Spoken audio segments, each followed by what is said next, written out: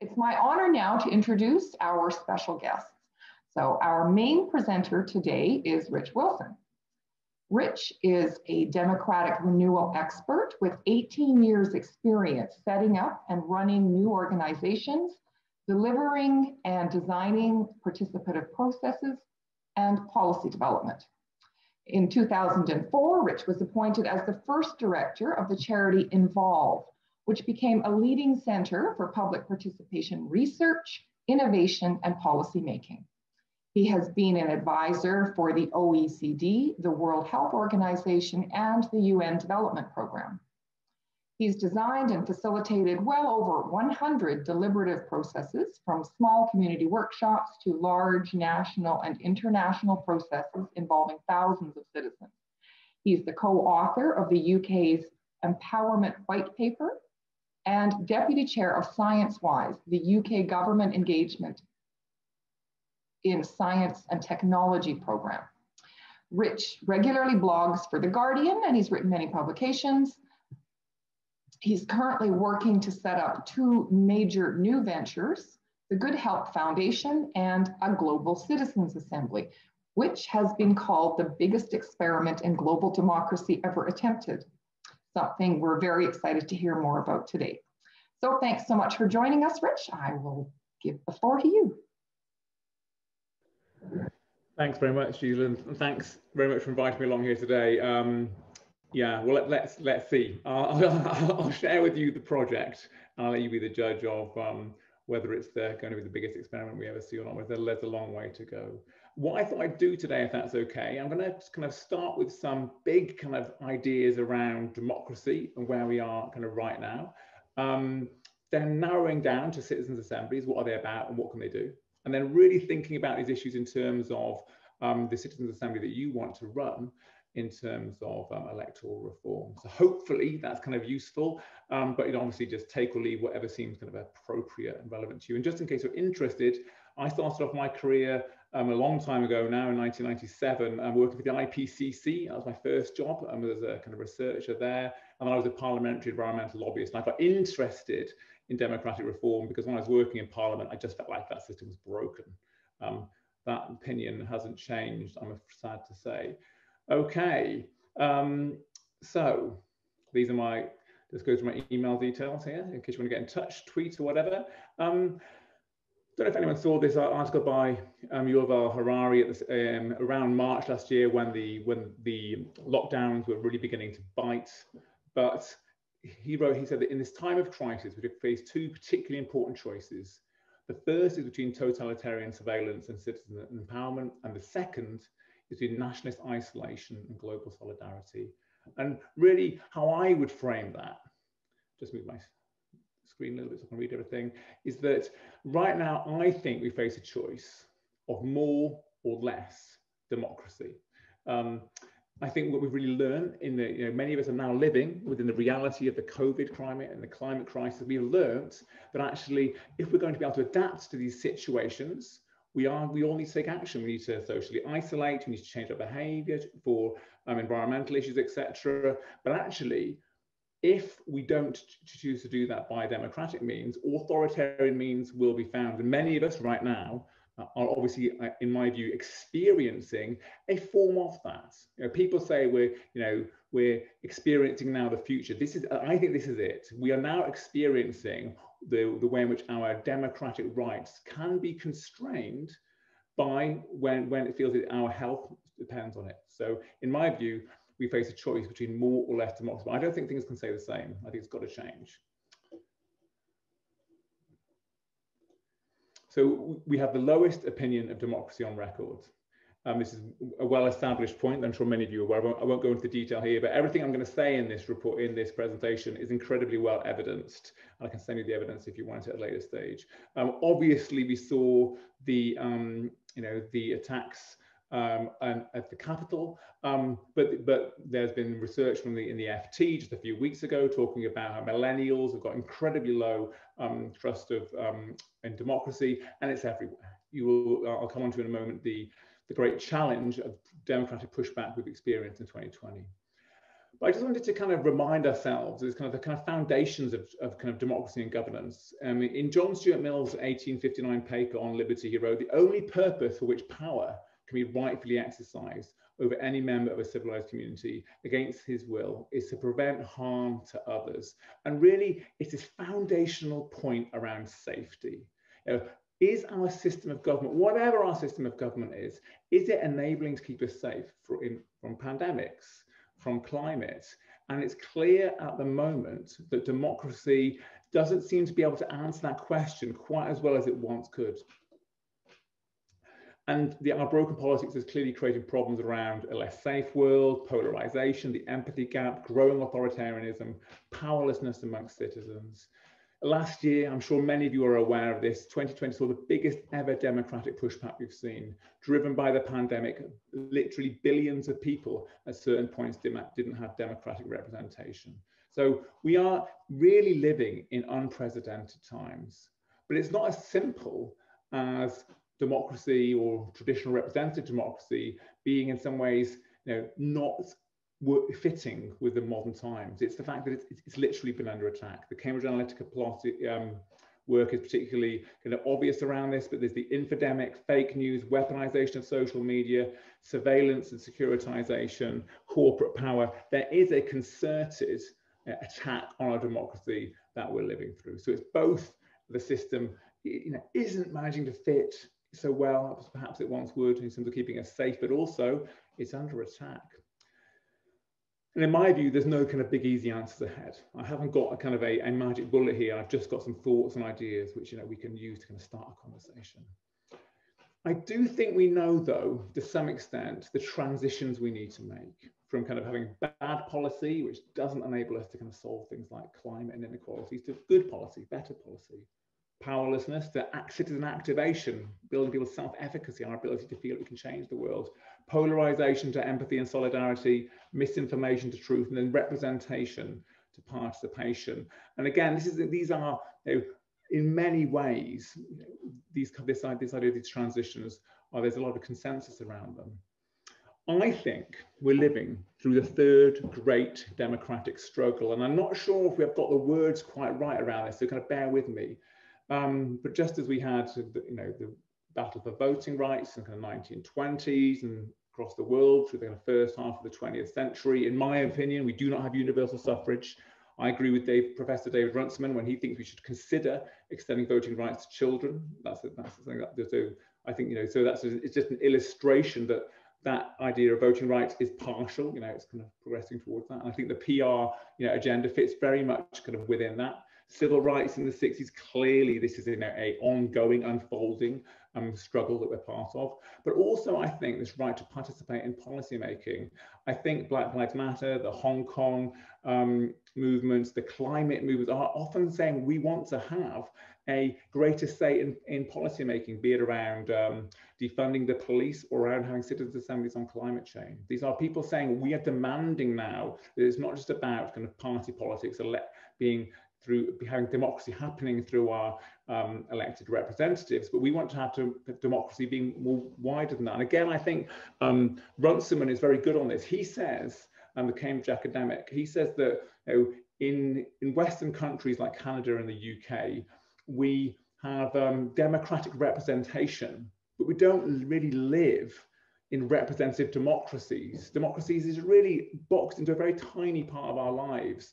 And I think now we're part of this movement to try and really expand democracy into a much bigger part of our lives. I think citizens' assemblies provide some clues of how to get there. And in terms of the work that I've done over the last kind of 20 years, it feels to me like we're sort of 2/3 of the way through a 30-year plan to reboot democracies. It's probably much bigger than that, probably much longer plan than that. But in the 2000s, experimenting with deliberative democracy, more recently kind of prototyping and refining citizens' assemblies. And then in the 2020s, kind of scaling them to see if they can really kind of effectively work. So what are citizens' assemblies? What do they look like? Well, for those of you who don't know what a citizens' assembly is, it's usually about 100 or 150 people selected by lottery that are as accurate a possible representation of the community in question. It could be a town, it could be a village, it could be a country, it could, in the work that I'm going to talk about later, be global. And so, for example, in the Global Citizens Assembly that I'm working on at the moment, we are ensuring that the people that participate will be as accurate as possible representation and reflection. And where they get their legitimacy from is really from two things, really. One is the fact that anyone could be selected through lottery. So, for example, we're having to come up with mechanisms to be able to do that globally. So the idea is that anyone in that particular geographic space could be selected. And it should be, and the way that's done is it's representative. It's a true and accurate representation of that community in practice. In the field of deliberative democracy, there's all kinds of debate about how we can make that kind of more thorough, because there's always imperfections, because certain people don't want to turn up, certain people don't believe necessarily in kind of, you know, citizens' assembly. So it's always imperfect. But I think what's really critical in any conversation around democratic reform is, you know, the competition is the existing system. And the competition is monumentally imperfect, okay? I mean, the lack of representation, et cetera, the lack of agency, the way in which polarizing is generated is so let's kind of make a comparator with what we have as opposed to an idealized perfection. So I've got some kind of examples here of the citizens' assemblies that have been happening over the most recent times. Citizens' Assembly UK, the Scottish Assembly, the big one in France, the famous Irish Citizens' Assembly. But really, this is part of a much bigger movement. Originally talking about citizens' juries, then citizen summits. America Speaks, really pioneering North American organization, doing fabulous work in the kind of noughties, often forgotten now, but shouldn't be, in my opinion, doing some of the most pioneering work that I've kind of ever seen. But it's been a real global movement in terms of deliberative democracy and happening all around the world. I can talk about that later. That's kind of interesting. One of the things that's really happening now that it's new is the way in which, you know, campaigners, notably around kind of climate campaigners, but more generally, are coming behind citizens' assemblies and saying, look, we need these to be able to get the ambitious policies required to get things done. And indeed, it is true the citizens' assemblies are generating policies way more ambitious on many issues than politicians come along with on their own. And so what we're seeing is really clear evidence now of citizens' assemblies supporting these 5 transitions. They when they are run well, they can deliver incredibly ambitious policies. The policies coming out of the French Citizens' Assembly were remarkable, supporting ecocide, retrofitting of all public buildings within 10 years, and an incredible suite of policies, which were also then supported by the vast majority of the French population. Activation. This doesn't always happen, but when a citizens' assembly is run really well, and I think America Speaks really pioneered this work back in the noughties, the self-efficacy of the individuals who are part of it is really generated, and they feel they're able to affect change in their own lives and beyond.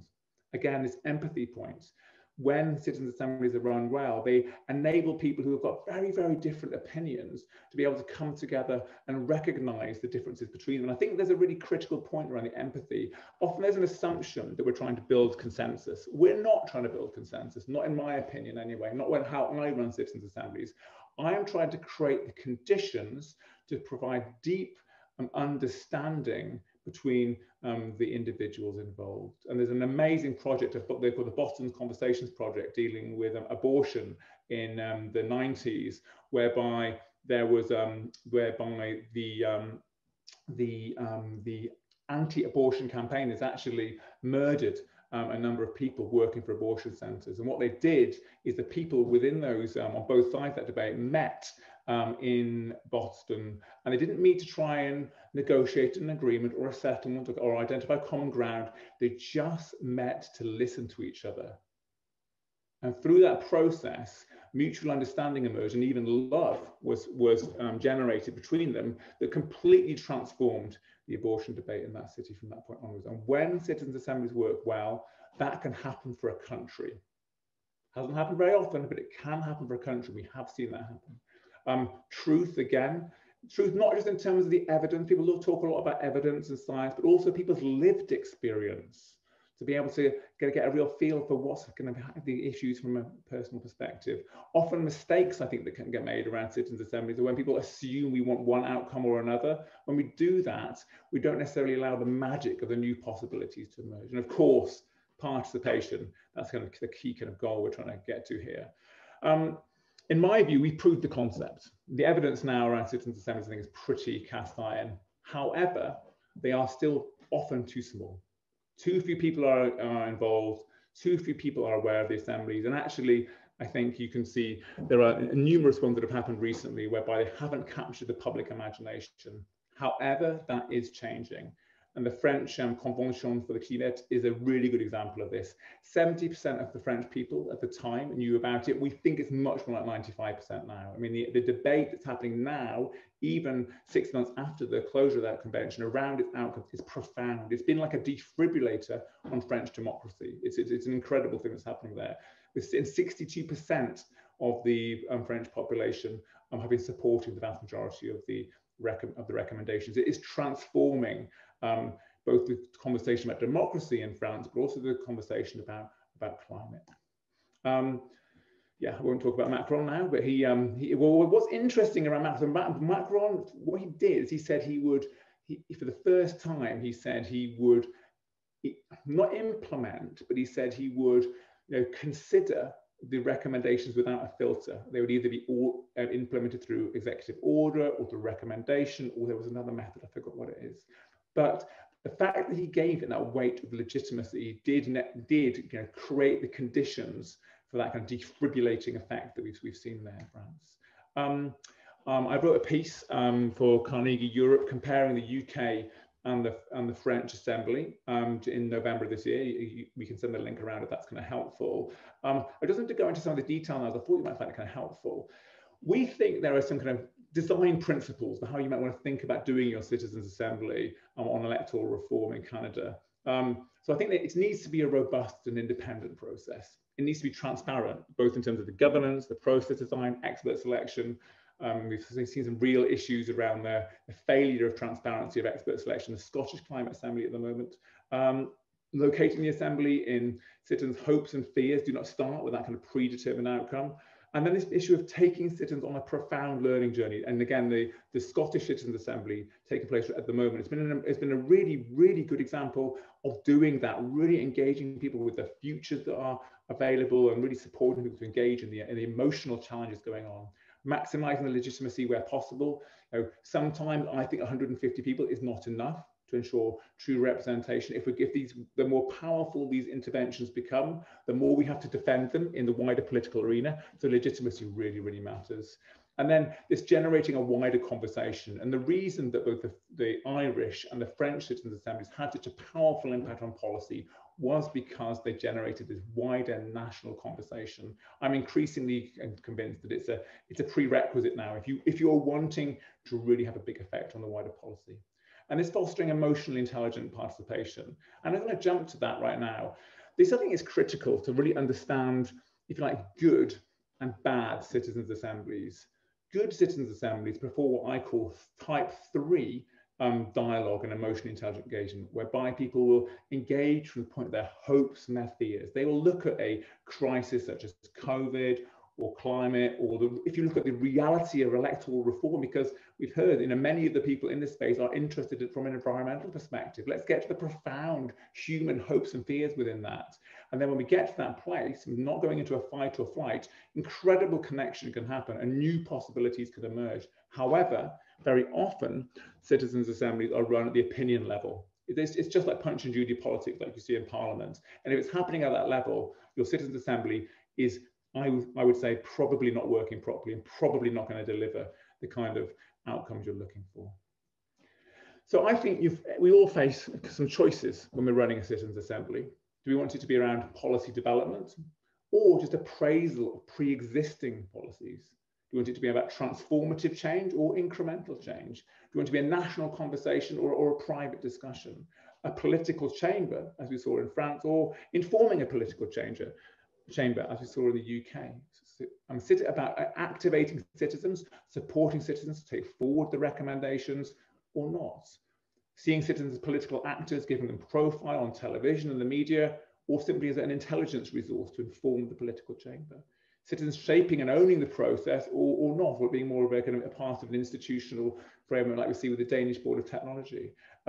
Citizens involved in selecting experts or not. And these are choices. There is no right or wrong here, but the choices you make need to be explicit because it will profoundly affect the results of the Citizens' Assembly you want to take. So I'm not quite sure how I'm doing for time, but I'll just quickly jump into the Global Assembly that I'm involved with helping run at the moment, just to give you a taste of how we're mapping this intelligence on this process at the moment.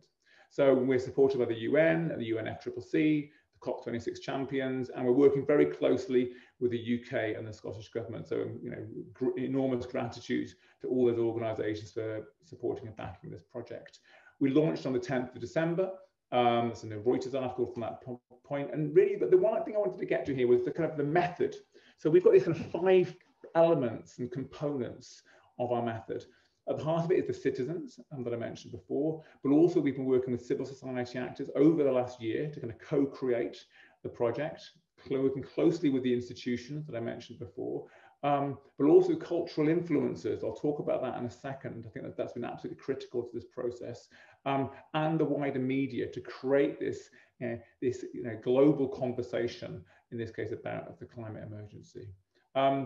We're looking at having a core assembly. We were originally hoping to have 1,000 people, but frankly, we're running out of time. So we're going to be having 300 people now with distributed events. But what we're looking at doing for the Global Assembly is creating a permanent piece of international infrastructure. So we're seeing this year as a prototyping and testing year, and the following year in 2022 is like scaling it up to 1,000 people in the core assembly.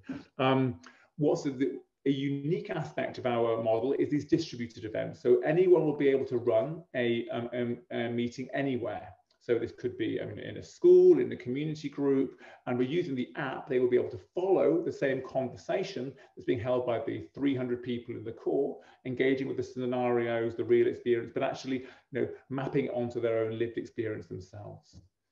It's going to be digital by default. We've learned over the last year, all the citizens' assemblies have gone digital, using, to be honest with you, frankly, they're not that different from this event we're experiencing now, but breaking down often into much smaller events. To all components about have the kind of deep, profound kind of conversations between people. This is the 5-phase plan we developed. So the first phase is really help supporting people to engage in the reality of the situation. What people often ask, they often say, so what's your question your Citizens' Assembly is going to identify? And we're not going to determine that until phase 2, because this is a bottom-up assembly. This has been co-created with institutions, but also with citizens, which makes it quite unusual. And so we think you get insufficiently transformative questions if you have it determined top-down. So we're going to be having the initial part of the assembly whereby everyone engages in the reality of the situation. And from that say, okay, what do you want to talk about for the following 4 stages? And that, and the citizens themselves will determine that question. We'll look at the kind of future priorities for life in 2040, creating the future, and then building towards a set of kind of actions and priorities and recommendations to be tabled as part of the plenary discussions at COP26.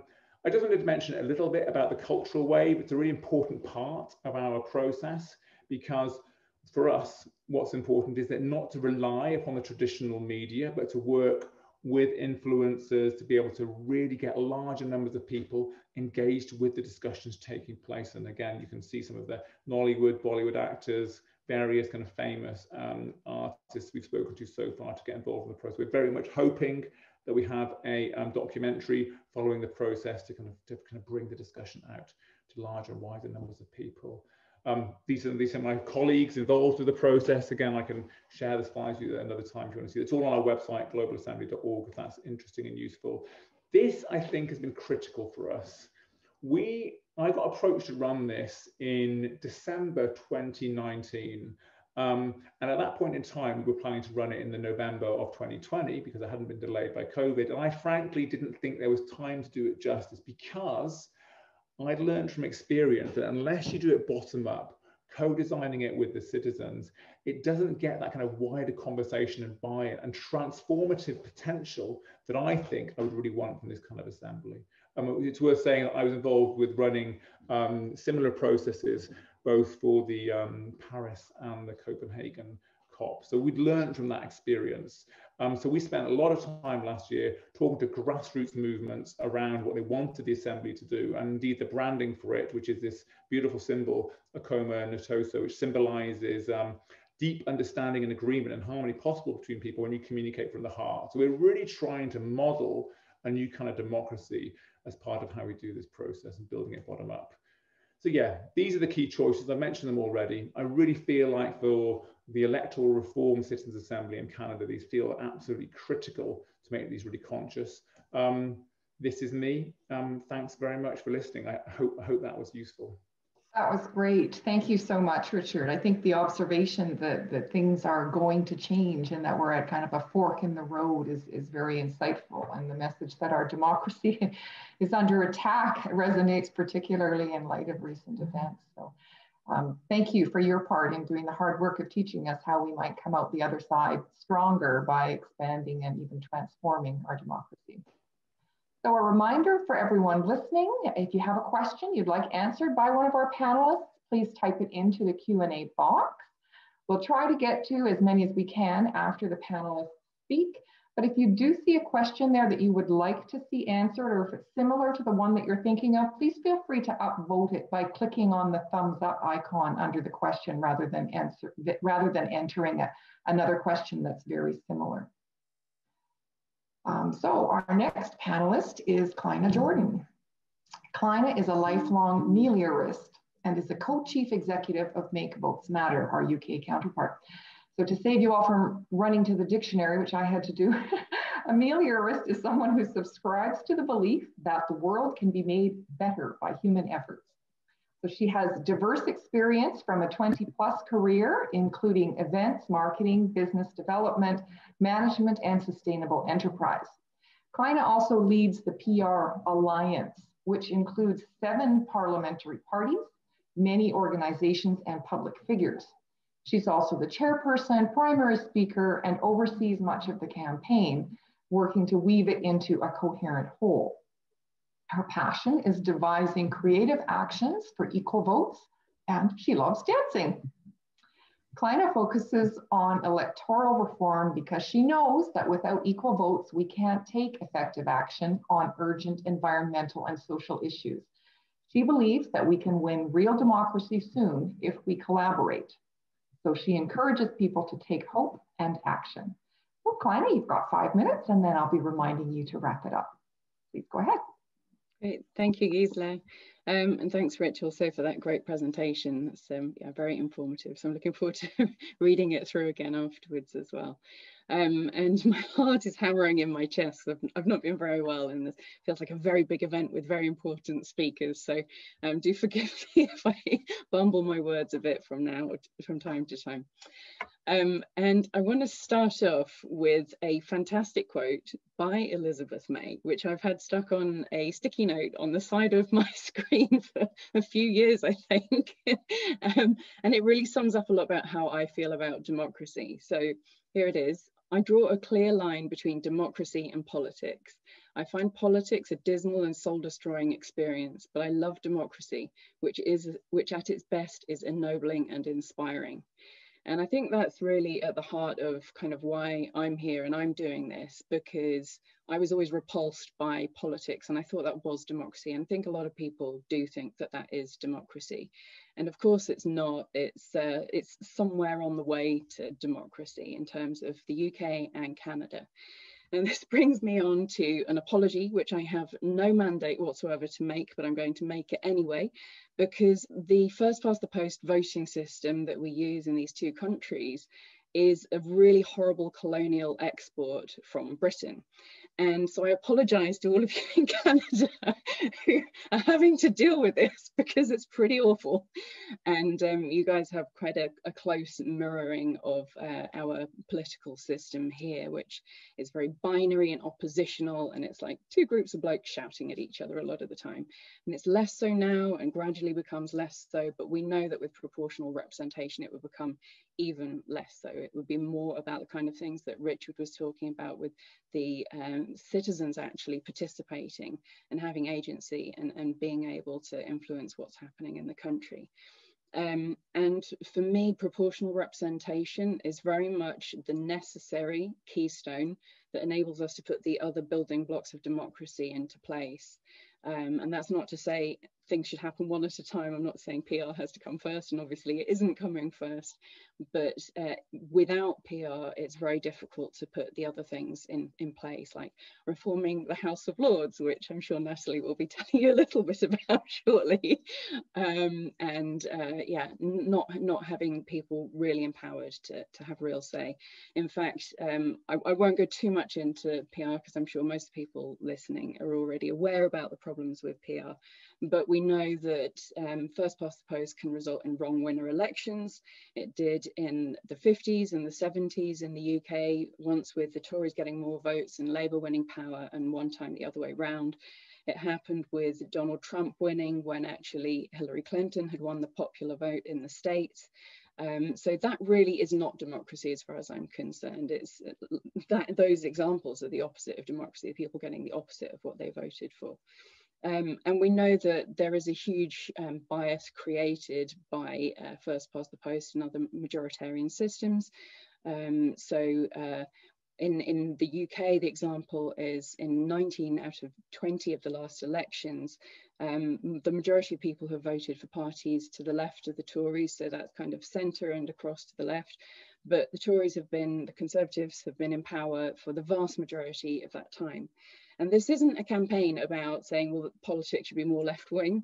It's about saying the Parliament should represent us. So if a party gets 20% of the vote, they get 20% of the seats. And it's as simple as that. So the Conservatives should have their representation, the Greens should have their representation, Labour should have their representation, etc., etc.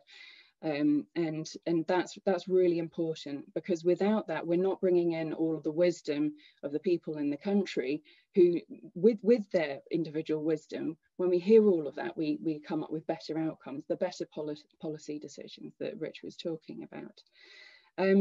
So I'll say a little bit about Make Votes Matter and why we're interested in citizens' assemblies. We're the national campaign spearheading the movement for PR in the UK. There are many other organisations, and like most of the parties, who are all on board as well about the need for proportional representation, or equal votes is an easier way to say it. We believe that the best chance we have of bringing that in is by electing a majority of pro-PR MPs. Because the other option is basically some kind of revolution, and we're not so good at those in the UK. We need to learn something from the French, maybe. And so we have three kind of parts to our strategy of how we get there. And the first bit is the grassroots. And we need a national movement all over the country of people taking action and calling on their representatives, even if they're not the ones that they chose, to demand proportional representation. And so that's constantly growing, and we have local groups all over the country taking action, as I know you guys do in Canada as well. And we do national action days where people drop banners from bridges, and have done all sorts of creative things. And we hold lobby events, and our next one is going to be our first virtual one. So that's going to be quite exciting. I'm hopeful it's going to mean that a lot more people are able to participate. So that's going to be on the 12th of March, as easy as 1, 2, 3. So hopefully anyone who's listening who isn't yet signed up to that will do so on our website, makevotesmatter.org.uk. So that's a short summary about the grassroots. The next of the three strands is Labour, and we believe we need one of the two big parties on board to make this change. So there's a huge amount of energy going into that, and we believe that it's possible we might be able to bring them on board this year at their September conference. And we're working with a whole load of other organisations in a coalition called Labour for a New Democracy in order to bring that about. And one of the key parts of that is the grassroots work. It's getting motions raised at constituency Labour parties, which are the kind of the local building blocks of the Labour Party. And there are now 156 CLPs who have raised those motions. So we're getting quite excited that we're going to have a very large number before the time of the September conference. We're also obviously talking to the unions, which are a key player in what Labour decide to do. And there's all sorts of other aspects of that that are going on. So again, if you're a Labour Party member, do get involved with that. Then the final of the 3 strands is the Alliance. And the Alliance includes all of the British opposition parties aside from Labour, but lots of Labour MPs and some really senior ones as well. And so we will work together basically to coordinate our action so we can have the biggest impact possible to bring in PR. And Natalie is one of our long-standing best-serving members. So thanks to Natalie for that. And Richard and Oscar are also actually in that alliance. So thanks for your support over the years. And the key thing about the alliance is, I think our greatest achievement to date was last summer, not this one just gone, the one before, 2019, we released the Good Systems Agreement. And that was an unprecedented national agreement about what good voting systems look like and how to get there. And so it's a condensation of lots of national consultations, commissions, etc., about voting systems, and pulling out the kind of the heart of each of those to have the key bits. And so we've actually got just 10 principles, like proportionality, having local representation. If there are lists used, they need to be democratically chosen. I won't go through the whole list.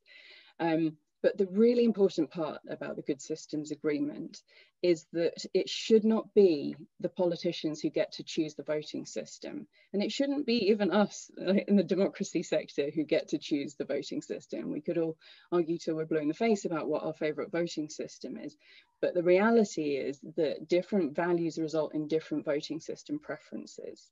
And so there's never going to be one perfect one. And for the UK, we believe that there needs to be a national representative conversation, a citizen-led, deliberative, fully informed process, of which a citizens' assembly would be a perfect example. And we had some slight trouble getting the agreement, the wording agreed about using the word citizens' assembly at the time. We were trying to push I'm going to encourage you to wrap up if you could, please. Yeah. We're a little over time. So if you just want to take another second to wrap up, go ahead. Yeah, of course. So yeah, we didn't quite get the word citizens' assembly in there, but that's basically what it means, that we want a deliberative process. And that's not about saying this is about proportional representation. It's about saying, how do we want to choose our representatives in the UK? And so when we get to that stage, we very much welcome expert advice from the likes of Rich and others about how we do that. But we want to get Labour on board first because we want them to be part of that process.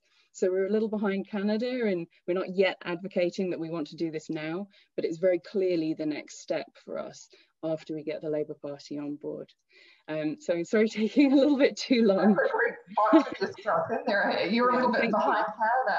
I think we might want to talk a little bit more about that because I'm not sure we all perceive that in quite the same way. But thank you. Yeah, sadly, your description of 2 groups of blokes shouting at each other still sums things up pretty well quite frequently. But I really like the framing of what you said when it's not a plot by one part of the spectrum or another, but rather about winning representation for all parts of the spectrum. So, thank you very much for those insights. Our next panelist is Elizabeth May. Elizabeth will need no introduction for our Canadian participants. She has been a Member of Parliament for Saanich Gulf Islands since 2011 and served as a leader of the Green Party of Canada from 2006 to 2019, which makes her the longest serving female leader of a Canadian federal party. Elizabeth first became known in the Canadian media in the mid-1970s. Well, let's just save time. Ick. She's been voted numerous times by fellow MPs as Parliamentarian of the Year, hardest working MP, and best orator. So thanks so much for joining us today. Elizabeth, go ahead. Thanks, Gisela. I was trying to say, okay, no introductions. Let's just move ahead. I'll do my territorial acknowledgement. I'm here in the traditional territory of Saanich people. Haishka Siam. Welcome and thank you all. An honor to all of you. It's really cool to be with you. And Klina, I'm totally blown away that you would have a quote from me on your fridge. Like, how did that happen? But I'm watching the clock very carefully. I want to step back and first of all, Rich, fantastic. I have to say, I felt a fool that my limited imagination, citizens' assemblies in all Green Party of Canada policies have related to how we get to electoral reform. And very cool to realize we can also use that to get to climate action. Very interesting observations. But what I wanted to focus on was that in this time of COVID, we've gotten media to look at something, which is interesting. They say, oh, look at the countries that are doing well. And what they observe is that they have women leaders. What they haven't observed is that they have a voting system that's proportional and fair. So how does that happen? And how do we take that to a larger level of understanding of how voting systems affect our awareness? And our policies. So for that, I wanted to make sure everybody who cares about fair voting, and I'm sure everybody does know the name Arndt Liebhardt and the book Patterns of Democracy. But Patterns of Democracy, and if you don't know it, get it and read it, looking at 36 different democracies from around the world and splitting them up between the winner-take-all voting system of first past the post or preferential voting, any of those those winner-take-all systems, in contrast to what he defines as consensus voting systems, which would be obviously single transferable vote, mixed member proportional, or any of their variants. A consensus voting system leads to better policy, better economic policy, better environmental policy, better COVID policy, more consensus, more reason, less just partisanship for the sake of partisanship. And the longer I've been in politics, and as Gisela was saying, I've been leader of the Green Party since 2006. But before that, I was not in any political party. I was the executive director of a national environmental group. I worked a lot on trying to get to policy changes that would make a difference. And I never liked first past the post. But going into politics in the scumminess of it, I realized what makes it so nasty in first past the post countries is the reality that in a first past the post country, people are, one party is going to be very, very vicious to whatever party they think is closest to them ideologically.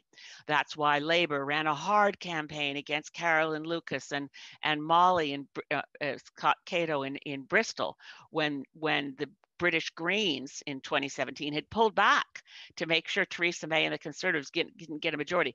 That effort at cooperation and generous self-sacrifice was rewarded by Jeremy Corbyn in Labour in exactly the same way that Jagmeet Singh and the New Democrats in Canada went after me with a vicious campaign of lies after we stepped back to ensure that he could win in a by-election. It's not what's wrong with those individual men.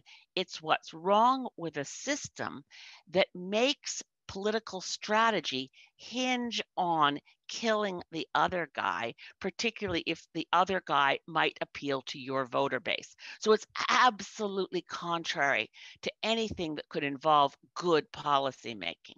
So in the context of climate change, in the context of COVID, where you have a voter base that where the incentive of political leadership is to find segmentation, wedge issues, ways to manipulate on a riding by riding, or in our country now, electoral district by electoral district, a strategy to form a false majority.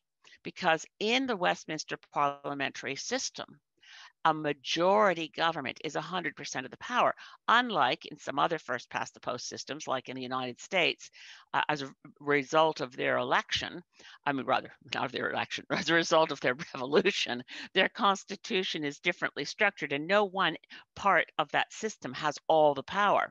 So as much as Donald Trump had too much power, we can all agree, but as the executive branch, he didn't control the legislative. In any of our Westminster parliamentary democracies, a false majority leads to 100% of the power, which is why they're so terribly dangerous. I try to describe to people why we need to get rid of first past the post in terms of how do we inoculate our democracy, back to what Rich was saying, the populist threat to democracies, the increasing risk of fascism. How do we inoculate our democracies against that? We have to adopt fair voting while we can. Otherwise, we can't be sure that any one of our countries is immune from, either in Canada or in the UK, a populist leader of the likes of Trump.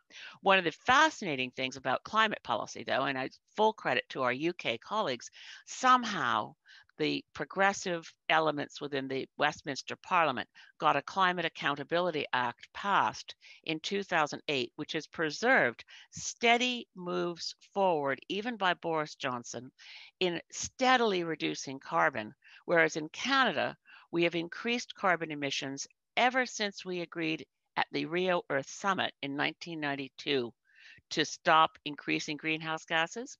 They have increased since 1990 by 21%, while in the UK they've dropped below 1990 levels to this point, I think 40% with a commitment, 44% with a commitment to 69% reductions below 1990 by 2030, a stunning commitment, which speaks to, I think, the climate movement in the UK, but the strength of the Climate Accountability Act. So I know my time's up, Gisela. I just would say the Canadians listening and watching, the fake Climate Accountability Act introduced by the Liberals at the very tail end of 2020, make no mistake, it does not do what the Climate Accountability Act did in the UK. So maybe we can organize some citizens' assemblies around that in Canada while there's still time.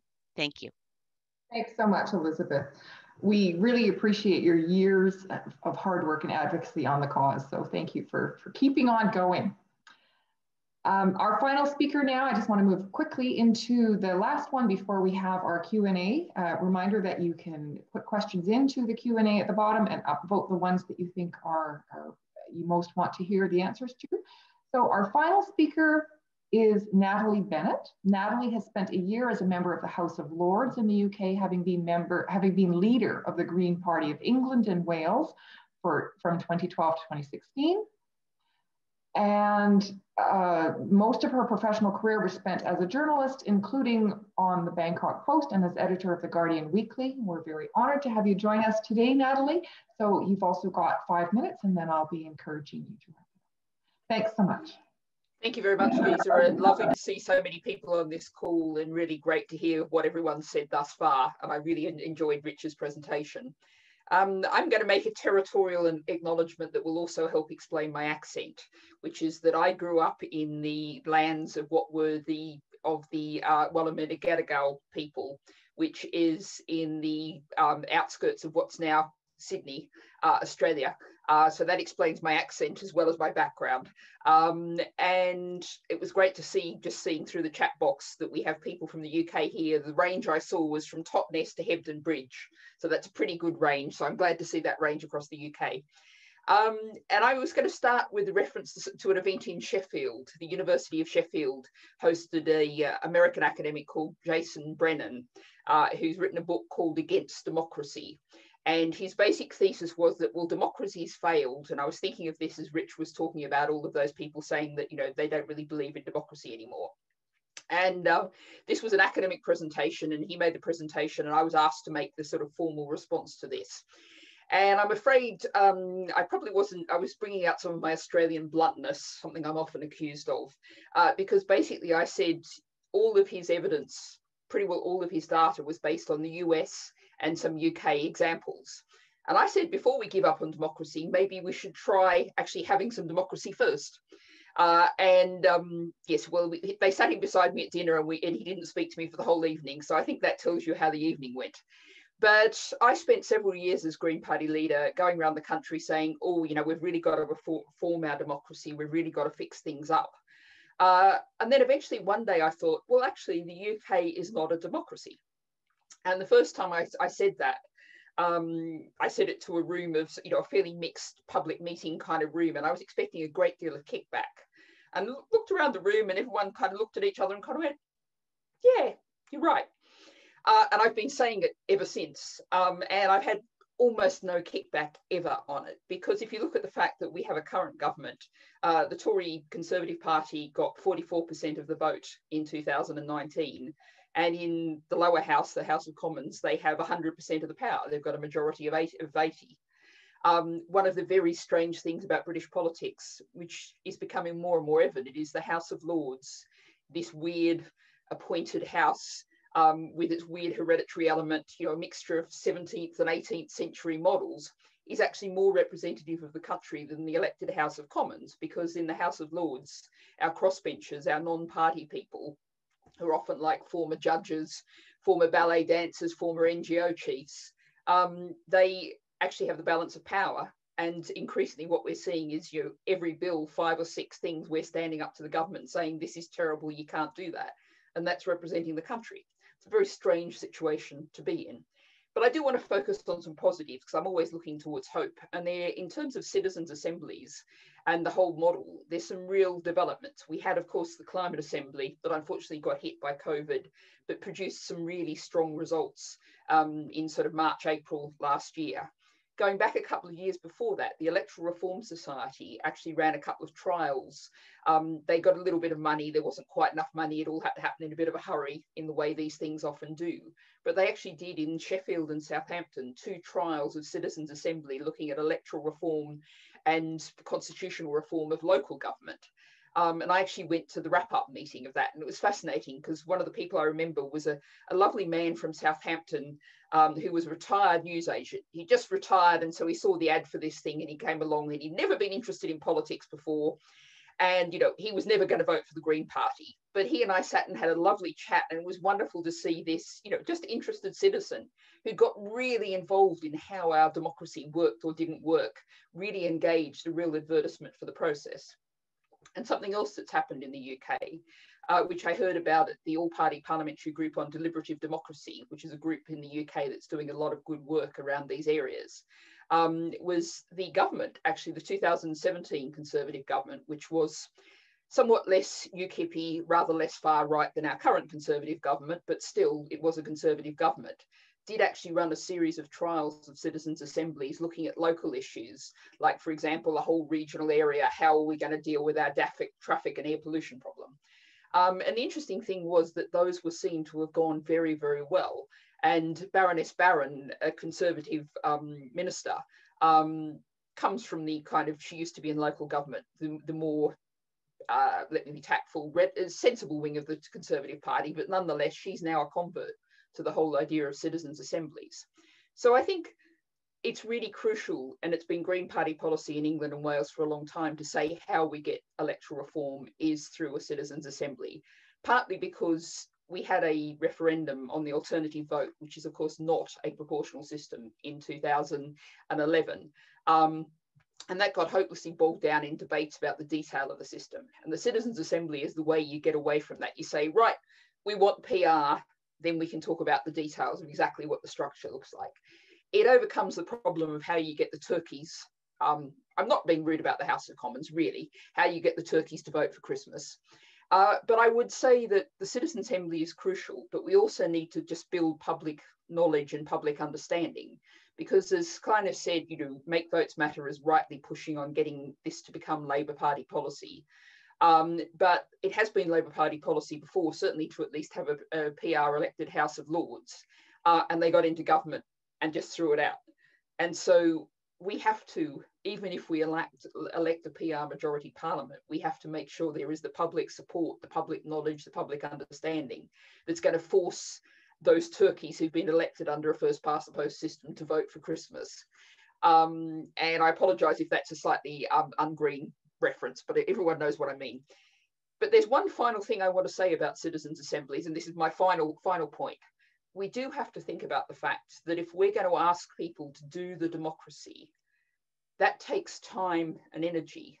In our societies with extremely long working hours, great financial insecurity, we've got to think about how do we ask people to do this work, and which is why I think things like Green Party policies in England and Wales, a 4-day working week is standard with no loss of pay. I heard a great group down in Brighton and Hove, where Caroline Lucas is MP, the Brighton and Hove Food Group. who were saying that every time they do a consultation with their users, who are basically people with drug and alcohol problems, people with mental health issues, they try and make sure all the people engaged in that are paid in some way, rewarded in some way. Because we often run events, do things where paid people are paid lots of money, the professionals are there, and the public is consulted and they're expected to devote all their time and energy for nothing. And I think that's something we've really got to think about in the longer term, because lots of people don't have that time and energy now, and we need to create a society. A participatory democracy society has to be one where people have time and energy to get involved. Thanks very much. Great, thank you so much. In all of those presentations, I want to ask all the questions. What I'm going to do now, though, is encourage people again to check what's in the Q&A box. If there's something there that you'd like to see answered, please upvote it. But while that's happening, I'm just going to pick up on one of the things that Natalie just spoke about and encourage whoever of the panelists who would like to answer it to chime in. The intent here is to hear from all of you, but maybe not all of you on every question, just to keep us going through the questions. So the first question that I want to ask, and this is mine, I'm cheating, I'm pulling the host privilege here. Natalie, you mentioned that the Citizens Assembly that you would like to see in the UK should be PR, give them PR and then tell them where they want to, and let them decide where they want to go with it. Does it have to be PR only, or should it say we need to let citizens decide whether and how to reform the electoral system? Do you want to stipulate PR? So I'm going to give the first word here to Rich on that question, please. So I've been involved with these conversations for about 20 years about these things, and I have a view on this, which may be different from Klina's and Natalie's and the rest of yours, but and this is what I said to Graham Allen, you know, when we were talking about there's this UK Citizens Assembly on constitutional reform. Unfortunately, we are very, very interested in constitutional issues by definition on this call, but hardly anyone is. And we just have to accept that. I don't know what it's like in Canada, I don't know, but in the UK, no one is, not really, they're just not, sadly. And yet it's profoundly important, and I agree with what everyone said. And so my experience of doing quite a lot of deliberation on the subject over the years is that if you can connect it to people's hopes and fears in their lives.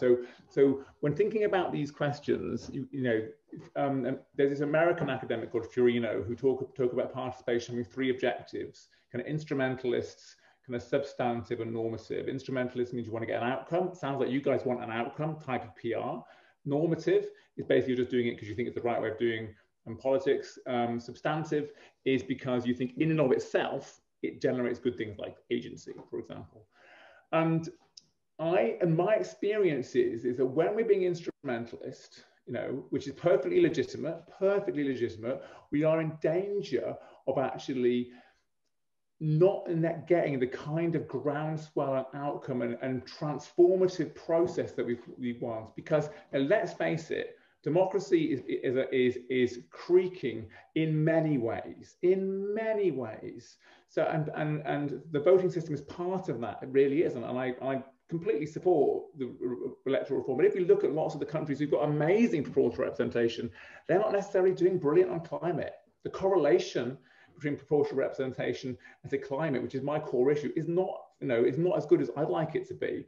So we just have to acknowledge that. We have to accept, and I think that these processes are most powerful when you allow citizens themselves to understand the real context we're dealing with, really connect with the profound human tragedies that are often underpinning these issues, and then design their own proposal from there. And if we start with any proposition for a citizens' assembly with a very narrow definition, then in my experience, you usually get a very narrow kind of debate which comes from it and becomes much less useful. Your ability to create a wider public mass debate and an educational debate on the need for democratic reform will probably be lost. Thank you. Would anyone else like to add to what Richard has said? Go ahead, Natalie. I just want to clarify a little. What I was saying was in terms of, I'm not necessarily saying that the Citizens Assembly shouldn't be left with an open phrase. What I think is we should campaign for PR and say leave it to the Citizens Assembly to decide what that PR looks like. But I do also suggest you just want to slightly disagree with Rich about interest in constitutional issues. I agree if you went and asked a question and said, are people in the UK interested in that? They would probably go look at you rather blankly. But if you look at what won the 2016 Brexit referendum, the slogan was "Take Back Control." And that was about people not feeling in control of their own lives, their own communities. And that's utterly constitutional, even if people mightn't put it in those terms. And in terms of what you said about climate, I mean, what I would say about climate and about many other crucial issues, that proportional representation is a necessary condition for any kind of functional democracy, including a democracy dealing with the climate emergency, but it's not a sufficient condition on its own. You need other elements of society as well. You know, just like anything, anyone who says to you, there's this one thing and it's going to solve all of our problems, I will immediately be terribly suspicious of them. And, you know, I don't think either a PR or a citizens' assembly will solve all of our problems. We need much larger, broader change. Thank you. Klina.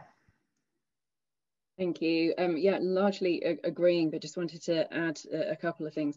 So we're absolutely not advocating on the Citizens' Assembly to get PR. It's to have that conversation about what the voting system should look like. And I think whilst I would also like to see more correlation between PR and better environmental outcomes, there is actually a huge correlation between proportional representation and better environmental outcomes. Like countries ratified the Kyoto Protocol quicker, they take faster action on climate change, climate crisis, they have much more renewable energy.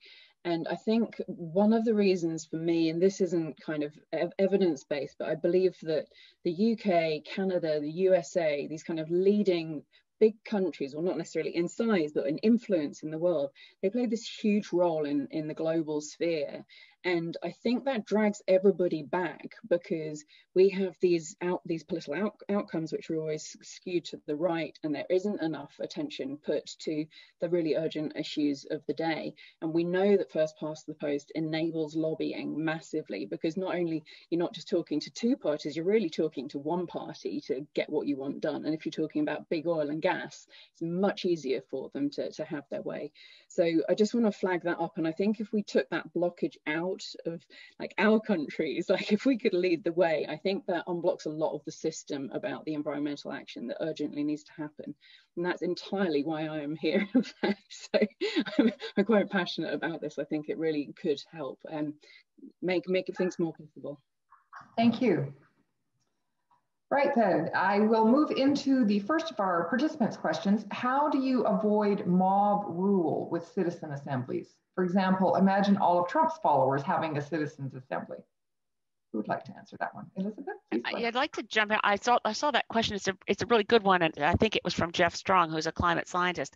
I think you have to frame your discussion in the kind of ethic that Rich set out in the beginning. And consensus decision making happens to be part of Green values in our Constitution, in the Green Party of Canada. We work to consensus, which means respectful listening. So and I think Canada, and really, if you go back to John Ralston Saul's book, A Fairer Country, he talks about how Canada, we sort of absorb by osmosis some indigenous values, particularly around the Iroquois Confederacy. This consensus notion is much more commonly felt as a good way of talking to each other in Canada than in the US. I mean, we're losing some of the civility in our public discourse because of contamination from US politics, but we've still got it here. And I think particularly if you construct, as the British Columbia Citizens Assembly that looked at electoral reform more than a decade ago now, I guess 15 years ago. But I've talked to people who were part of that assembly, and they felt one of the things that helped enormously was the room that was chosen had seating in the round. There was no oppositional seating. So this sitting in a big circle with hundreds of people led to a consensus. And I think if the conversation is properly structured, if the rules of engagement are clear, mob rule isn't a risk. Thank you. Rich, please go ahead. Yeah, just to say, I mean, I've been involved with an awful lot of these processes, and I've never experienced this mob rule issue. But just what's critical is the selection. So of course it has to be representative of the place in question. So by definition, it shouldn't have a mob in place. I've even seen, for example, the Irish Citizens Assembly, which was held up as being like a model. Really interestingly, it was actually facilitated by a judge. And so, you know, often people like me who are professional facilitators and make a big play of how important it is to have emotional intelligence facilitation and all the systems change, this stuff. Actually, I've seen quite remarkable kind of high quality results come, which have been facilitated in really kind of boring ways, but because the representation has been kind of exemplary, changes everything. And so by definition, if it isn't representative, it isn't a citizens' assembly. So, and it's been basically, if it's not representative, it's actually pointless. Like that's the point of a citizens' assembly. Can I just ask you to clarify that specific process a bit more, Rich? How do we know that we get a mini public per se? Yes, great question. So there are kind of there have been two eras of these. So when I started off my career in like 2002 doing this kind of stuff, we were obsessed about statistical representation. So in those days, under the Blair government in the UK, people like me got lots of money. We were very lucky. So we could run these events. They were called citizens summits in those days. And very often we were obsessed about representation. So when I would run something, say for Manchester, I'd want to get 1,000 people in the room. So it's quite interesting. So we didn't pay people, and Natalie, now we pay people to come along. Natalie was talking about that before. It's absolutely right. I completely agree with everything she said, all of it. I think it's a really great point. What we used to do in those days is we used to basically have big budgets, and we basically got 1,000 people in a big conference center, and we ensured that it was really an exemplary representation of that place we were trying to do. Now the methodologies have changed, largely driven by the Irish Citizens Assembly, which has become kind of the fashionable model, and it's all about sortition. And so, for example, what we do then is we will select people through a lottery mechanism. Could be through random phone call selection, can be going through the electoral register, but there are problems with the electoral register because obviously lots of people aren't on the electoral register. But anyway, we do our very, very best to select people at random, and then we stratify those random selections to ensure that they represent people in terms of income, political views, etc., etc., etc. But it all comes down to budget, because you can only go so long. And so what we tend to do, because we have this focus now on ensuring people's wages are covered, because we ask them to meet for much longer, our budget now, so the budgets I put together, almost all of it is around supporting the citizens show up.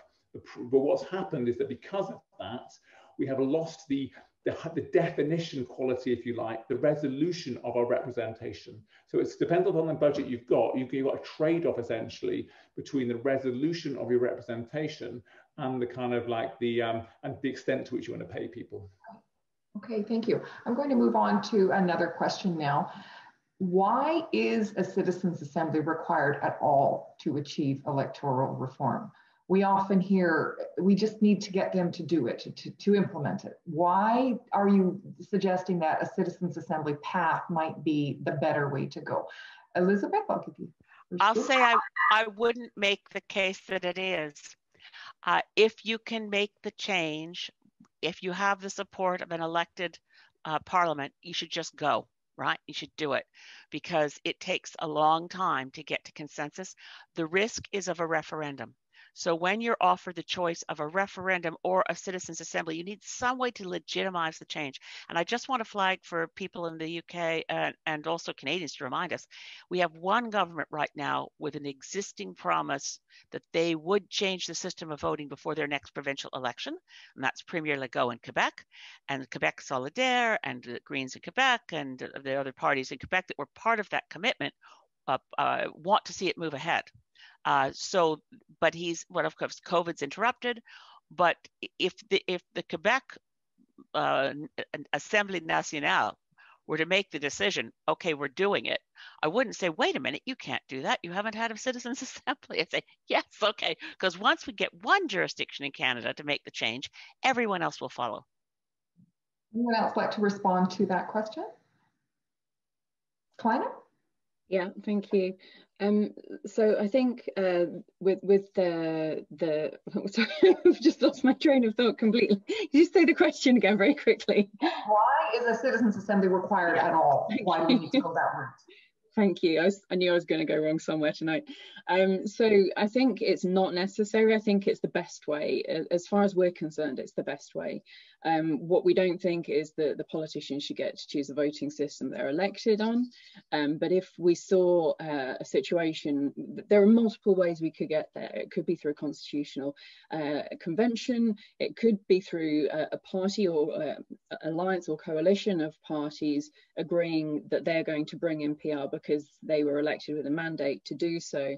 And we certainly wouldn't want to stand in the way if a whole load of parties are saying we're going to implement this kind of PR. We would be pushing very hard to make sure it was good enough, and some forms of PR really aren't proportional enough and they're really not good enough, like the system we used to use to elect our representatives to the European Parliament in the UK. But I think ideally it would be through the deliberative, informed, citizen-led process. Thank you. And Natalie, you wanted to speak? I was just going to say, I mean, it is worth saying, of course, in the UK, we have quite a bit of PR at levels below the UK level. The relatively recently created Welsh Assembly, Scottish Parliament, London Assembly, and indeed Northern Ireland Assembly are some form of PR, fairly reasonable, not perfect, but reasonable. And indeed, the Welsh Assembly has just created a system whereby Welsh local government can bring in PR in their local systems. So we have this operating in all of these modern new created systems.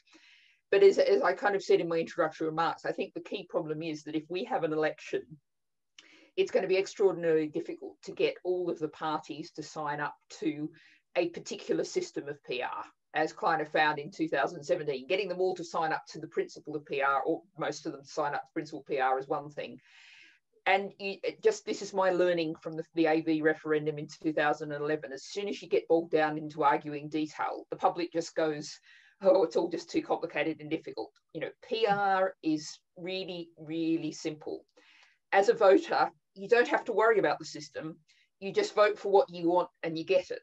And it's really crucial to get that across. And anything that makes it look complicated is immediately putting you in a really difficult situation. And I see, you know, whether you call it a constitutional convention or a people's assembly or whatever, you know, saying, well, you know, we're going to push for PR. We're not going to inflict it on them. We're going to do this, and this will be the way we think we'll deliver PR, just takes you away from that debate about systems, which, you know, I always fight debating systems. Can I just throw in quickly, Nat, to Natalie's point, when we did this, which Canadians will remember vividly, this process of the Electoral Reform Committee, based on the promise that Justin Trudeau withdrew, that 2015 would be the last election under first past the post. But in the context of that, we looked at polling, which was fascinating, that given, now, but this wasn't an open-ended question to Canadians in a statistically significant poll, to name our system of voting, just to name it. And it wasn't an open-ended question. It had a list, right? So you could choose first past the post, preferential voting, proportional representation. Only 40% of Canadians could accurately pick the system we now use to be able to name it, much less explain it. So that's why we're wrong-footed. As soon as, because we're so keen as people who want PR, we can dive into passionate debates that say STV is a terrible system. It must be MMP. Well, you lose everyone, because the first thing you have to explain to them is the system of voting we use, by the way, folks, is insane. Let's talk about it for a while. Let's talk about it for years. Let's just keep saying, you know, I won't go into it at great length, but you can find a YouTube I did for one of those crazy, whatever it is, those talks that you do for a minute. But it's an insane system of voting that really looks like falling around in Queen Victoria's hand-me-downs that no longer fit Canada at all. We should not talk about PR. We should only talk about the system of voting we have so people understand it. Good point. Thank you. Next question. When people are struggling to survive in this pandemic, just trying to get through the day, get through the week, how do we engage them on electoral reform? Don't all put your hands up at once. Okay, I see Natalie and then Klina. Sorry, I'm trying not to jump in all the time, but you know, I think again I come back to, if you look at the 2016 referendum on Brexit in the UK, people were engaged with that slogan of take back control, and understanding that they were living in communities where they didn't have control over what happened in the community, where they saw people, you know, their local hospital A&E closing down. They saw people working in, you know, 0 hours jobs with low minimum wages. And the people who are running things now have been put there by our current system. You know, there's in climate, there's you know, system change, not climate change. Mm-hmm. And you know, I haven't got nice alliterative versions like that, but you know, system change, not poverty. System change, not 0 hours contracts. System change, not privatization of our council housing. You know, put it whatever in you like, but say, you know, the current system has delivered what we have now. What we have now is broken. Let's try a different system. Let's go to a different system. Okay. So it all has to be linked to that physical reality of people's lives. Great. Thank you. Klina, go ahead. And I'm just going to try and fit in a couple more questions if we can. We've only got 10 minutes left. So go ahead, Klina. So I think this whole question about how do we start talking to people about democracy when they've got really urgent kind of crisis type things going on in their lives. And I know, like, when we first went into lockdown in the UK, both our campaign and a lot of other campaigns were being really kind of hesitant to start with. Like, is this really bad taste to carry on campaigning? But the reality is, everything that happens in a country is to do with politics, to do with democracy. And if it's being done badly, then that affects everybody. And our response to COVID in the UK has been horrible. It's been absolutely terrible. There was a point back in April where there was, it might have been in the Financial Times, but there was some really kind of reputable article about how proportional democracies were responding better to the pandemic. I think that then changed, like in terms of the stats, because there's so many confounding factors. But I mean, if you just kind of pick a couple of examples, if you look at New Zealand and their response to the pandemic, and they have PR, and they got rid of first past the post back in the 90s. And if you look at the UK and our response to the pandemic, it's just terrible. And so I'm not saying that there is a kind of exact link there, but what you can say is first past the post results in terrible governance, and in all sorts of ways. And we're actually going to be doing a series of events over this year called Democracy Loves ... So democracy loves climate justice, democracy loves equality, democracy loves healthcare. And there's evidence around each of these things, like loads and loads of political science from around the world, that there are strong correlations between them. And we need to be making that case. We need to be talking about the things that people care about. So like, you care about the NHS, let's talk about that and the link with democracy. So let's bring it home. Thank you.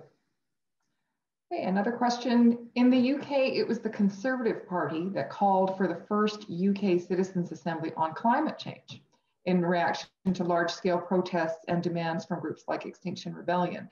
How could we most effectively call for a Canadian Citizens' Assembly to address major issues such as climate change or proportional representation? I mean, and you'll know the Canadian context better than me, but in my opinion, and many of my colleagues in the democracy space disagree with this, but I spent, you know, an awful lot of my life campaigning for things like citizens' assemblies on issues like climate, and it is, in my opinion, those mass movements adopting it as a slogan that has made all the difference. That's my, I don't know what Natalie thinks and Klina, but that's definitely what I think. And so, indeed, what I've been talking to quite a lot of groups, you know, over the last kind of 6 to 12 months about how we could create something which really takes that forward, takes some of that energy. Because what's happened in Black Lives Matter and the climate movement is this activation around realizing of this issue around democratic reform. And I think, I mean, we probably should talk to Klina and Natalie more about this kind of stuff. And there's definitely more awareness in, I would say, globally now around the democratic crisis than there's ever been in my lifetime. And so I think absolutely managing to take these kind of systemic fixes but plugging them into these fundamental challenges that people are activated by is the way we change the system, is the way we change our democratic systems. Thank you. Just like for Canada, I would not want us to see taking up a campaign to tell our government we want a citizens' assembly on climate, because they would use it as yet another method for further delay. They are great at making promises, and I mean, the fact that Justin Trudeau's first phone call to Joe Biden was to complain that he'd canceled the Keystone pipeline. I mean, no doubt the Liberals from Justin Trudeau on down are in a state of deep shock from the experience of seeing someone in politics keep a promise. It's not something with which they're familiar at all. So here's Joe Biden canceling Keystone, canceling fossil fuel subsidies. The Liberals will do anything to delay action on climate and to spin out their fake leadership through the next election campaign. But I would love to see us as a group of citizens say, we're starting our own citizens' assembly on climate. We're going to have to do it on Zoom.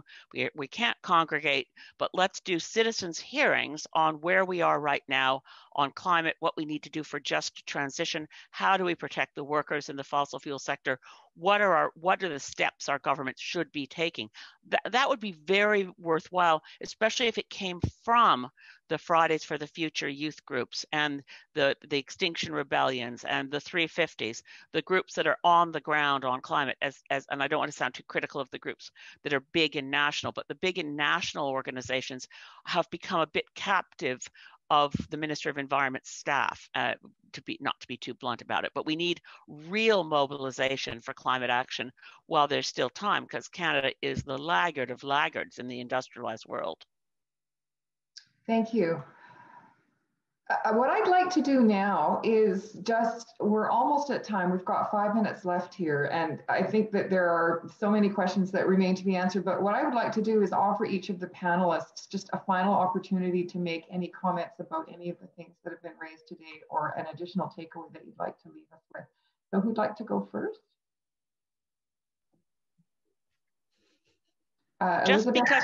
Just because I've been wanting to chime in on Natalie's point about whether we're a real democracy. The late journalist James Travers made this point when Harper was in power, and I repeated it a lot at the time, and I think it's still true. And what Travers said was, when you go to Ottawa, you don't really see a democracy. What you have there is a democracy theme park. You have all the buildings, you can tour Parliament, you can see. Now, I think that was a remarkably brilliant and insightful thing to say, because once I saw that, I thought, right, I'm a member of Parliament and I'm in a democracy theme park. One MP, I mean, one MP can do a whole heck of a lot, actually, but all the other parties control their MPs to make sure they don't do anything that's not coloring within the lines, right? So I think real democracy comes from eliminating political parties. That would be the best way. Then you actually don't need to worry about fair voting, because people vote for each individual MP, and you never have to worry that there's a distortion between how people voted and what they get. It's only the presence of well-organized political parties to suppress democracy that makes the system so anti-democratic. Since we can't get rid of political parties necessarily, then we need fair voting as soon as possible. But I think the more radicalized we are in our language around what does democracy really look like, the more that we will get people who are disillusioned and turned off the importance of their vote, get them back in to vote for what they want. Thank you. Natalie, go ahead. Well, I always like to finish on a message of hope. And I actually, probably somewhere around about 2013, I didn't keep track, but I started saying then that the future of politics doesn't look like the past. And I think if you look back through from British politics from 2013 to 2021, everything from the Brexit referendum to 3 elections in 5 years to, I've lost track of how many prime ministers now, but we've been through quite a few. We're in a period of massive change, and the fact that the future doesn't look like the past is really, really good news. And I mean, that's also true on climate. It's also true on so many other things. But often it feels like we've got this huge barrier in front of us. This has been the system, for a century or more. The last change in British politics, the last real change was women getting the vote, which was more than a century ago. But you know, it's clearly broken now. People are very fed up and things are changing really fast. And that's great news. And that's a great opportunity. So, you know, even if you're someone who's been working on these issues for decades and feel like, you know, I've been slogging away at this and we haven't seen any change, we're at the point where things are ready to break wide open. And we have to make sure we're there with a message of hope and democracy.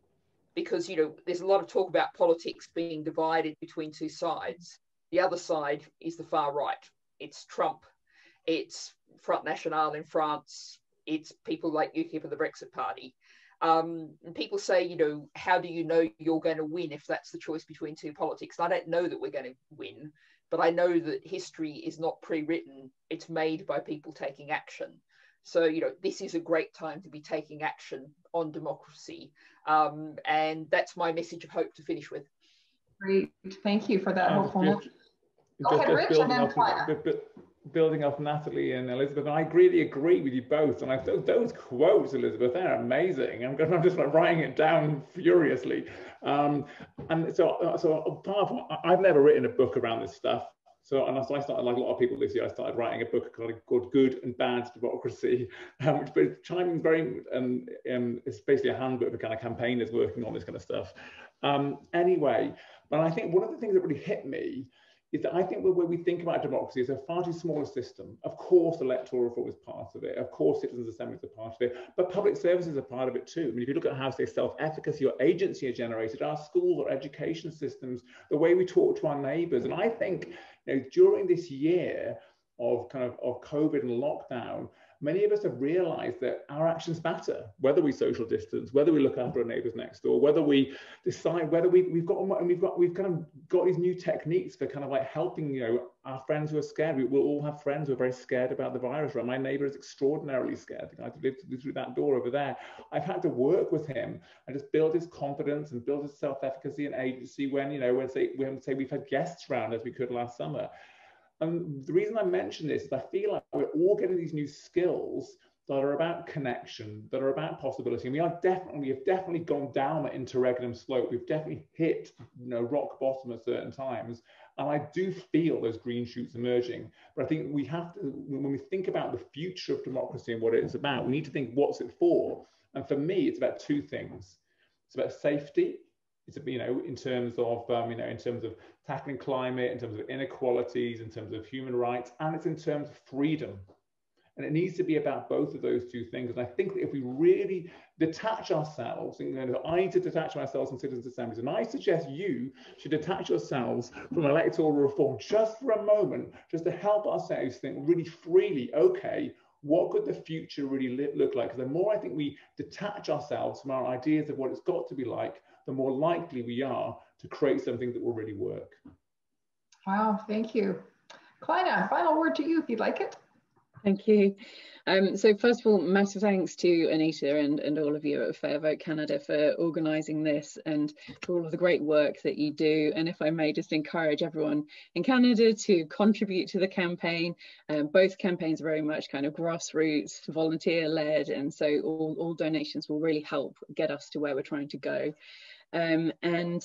Also, Rich, I want to nab you to advise us when we actually get to the point of doing our citizens' assembly. Yes, amazing. Get people on camera agreeing to these things. And you've given me another brilliant quote, Elizabeth, the democracy theme park. I go to Parliament Square, well, I don't these days, but back when I did, and I just think, all these tourists taking photos, like, do you have any idea this isn't something like, okay, maybe the building's worth taking a picture of, but this isn't democracy. so let's go with the hope that we're all calling for, and let's move from the democracy theme park and let's move to real democracy in all of its types and all of its glory, and we can get there. Let's be open-minded about what it is, and let's get there together. Wow, thank you so much, all of you, for amazing presenters today. I feel like we've had a bit of a dream panel here for this, a dream team for this panel today. So thank you very much, all four of you. And yes, as we're wrapping up here, I'll just remind our participants that you'll be taken to a donation page as you leave this webinar. You'll be able to choose which organization you would like to donate to. But whether you're in a position to donate or not, we are incredibly grateful to all of you for being here and for for participating today. Your support enables us to continue to grow this movement, which will make the change that we need. So you will be receiving a link to the recording within a week or so on our YouTube channel, and please do share it within your own networks. That's another very tangible step that you can take to help us grow this movement.